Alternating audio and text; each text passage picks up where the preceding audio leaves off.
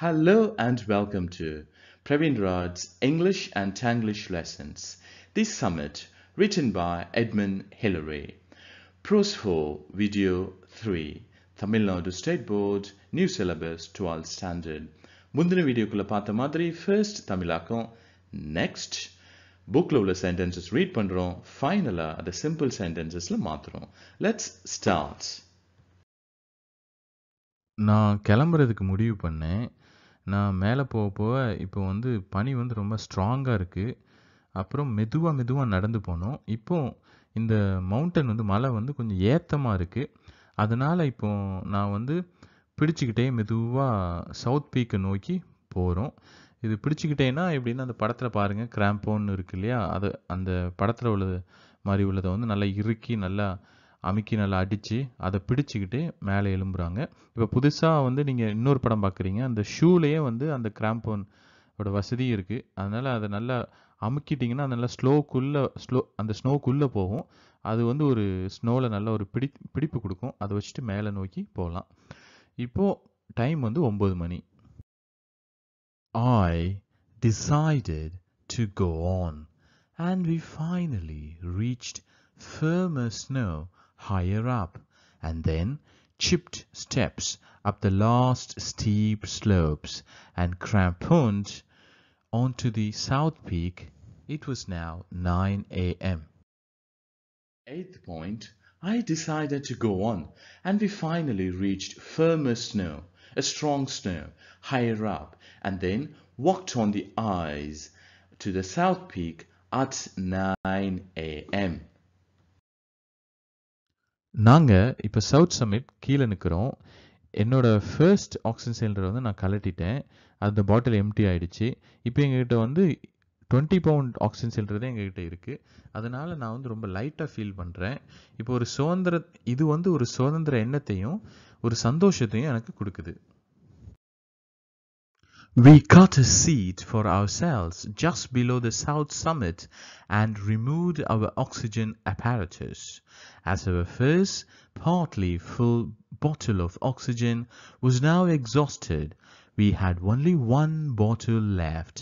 Our apparatus was now much lighter, weighing just over 20 pounds, and as I cut steps down off the south summit, I felt a sense of freedom and well-being. We were just below the south summit, and now I removed the empty oxygen cylinder. The oxygen cylinder which I had, which was full, it weighed just 20 pounds. The goal is near, and so I felt a sense of freedom and a well-being. இப்போ மலையோட ஏற்ற பகுதியை நாங்கள் ஏறிட்டு இருக்கோம். இப்போ நாங்கள் என்ன பண்ணுறோம்னா, ஐஸ் ஆக்ஸ் அந்த படத்தில் பார்க்குறீங்களே, அதை வச்சு ஓங்கி அடித்தா அது உள்ளே போகுது. உள்ளே நல்லா போன பிறகு இது ஒரு ஸ்டெப்பு 2 ஸ்டெப் எடுத்து வைக்கிறதுக்கு நல்ல உதவியாக இருக்குது. இதை பிடிச்சிக்கிட்டே நாங்கள் மேலே போகிறோம்.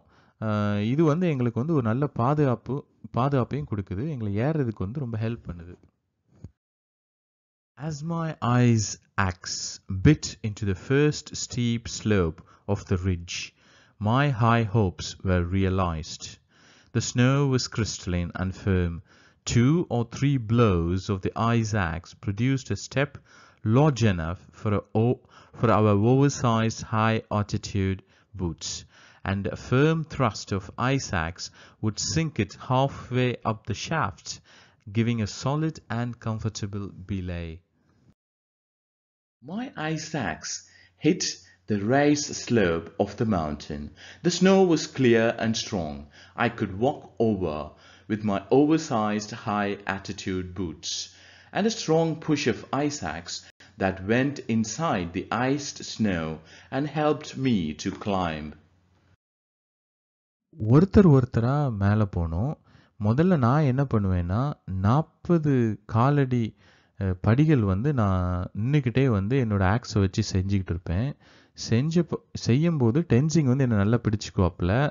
அதனால் எனக்கு இதை செய்ய முடியும். அதுக்கப்புறம் நான் என்ன பண்ணுவேன்னா, என்னோட ஷாஃப்ட் இருக்கு இல்லையா, அந்த படத்தை பார்த்தீங்களா, அந்த ஷாஃப்டை நல்லா குத்திடுவேன் உள்ளே குத்திட்டு அதுக்கப்புறம் அதுக்கப்புறம் கயிறை வந்து அதில் கட்டிடுவேன். இப்போ இந்த கயிறை பிடிச்சிக்கிட்டே நான் வந்து ஸ்டெப்பும் ஏற்கனவே அப்படி செதுக்கி வச்சிருக்கேன் இல்லையா, அதை வந்து உடையாம அப்படியே மேலே வந்து டென்சிங் என்னைய நோக்கி வந்துடுவான். அதுக்கப்புறம் மறுபடியும் என்னைய அவன் பிடிச்சிக்குவான். இப்படியே நாங்கள் வந்து மேலே ஏறி போனோம். We moved one at a time. I would cut a 40-foot line of steps, tensing, belaying me while I worked. Then, in turn, I would sink my shaft and put a few loops of rope around it, and tensing, protected against a breaking step, would move up to me. Then, once again, as he belayed me, I would go on cutting. We moved one at a time. I would cut a 40-foot line of steps. Then, in turn, I would put my rod or pole and tie the rope. Tensing would come up to me. And we continued this process while climbing the steep route. பல இடங்கள்ல ice கார்னிசஸ்னு ஒன்று இருக்கு. இந்த படத்தில் பார்க்குறீங்க இல்லையா, அந்த மாதிரி. இப்போ அதுக்கு நேராக இப்போ நம்ம மேலே போனோம்னா நம்மளால் அதுக்கு மேலே போக முடியாது, கார்னிஸ் வந்து தடுத்துரும். அதனால என்ன பண்ணுறோன்னா, அந்த கார்னிஸ் வந்து ஒரு ராக் இல்லைன்னா ஒரு கல்லுலேருந்து தான் ஸ்டார்ட் ஆகிருக்கும். அதனால் அதை நோக்கி நாங்கள் படியை செலுத்திட்டு அப்படியே போனோம். இந்த ராக் எல்லாம் பார்க்குறதுக்கு ரொம்ப பெருசாக இருக்குது. அது மனசுக்கு ரொம்ப த்ரில்லாக இருக்குது. மேலும் அந்த ராக்லேருந்து நம்ம கீழே பார்த்தோன்னா 8000 அடி கீழே இருக்குது. இந்த கேம்ப் 4 வந்து இந்த கொட்டாயெல்லாம் ரொம்ப சின்னதாக தெரியுது வெஸ்டர்ன் கூமில். இப்படியே இந்த கல் மேலெலாம் ஏறிட்டு நாங்கள் செதுக்கியே மெதுவாக ஸ்லோவாக மேலே ஏறி போனோம். In a number of places, the overhanging ice cornices were very large indeed, and in order to escape them, I cut a line of steps down to where the snow met the rocks on the west. It was a great thrill to look straight down this enormous rock face and to see 8,000 feet below us the tiny tents of Camp 4 in the western combe. Scrambling on the rocks and cutting handholds on the snow, we were able to shuffle past these difficult portions. There were ice cornices. I escaped them by cutting a line of steps down to where the snow met the rocks on the west. It was a great thrill to look at this big rock and to see 8,000 feet below us the tiny tents of Camp 4 in the western combe.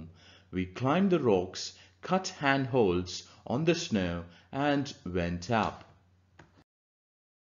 Thank you for watching the whole video. See you in the next video. Take care. Happy learning.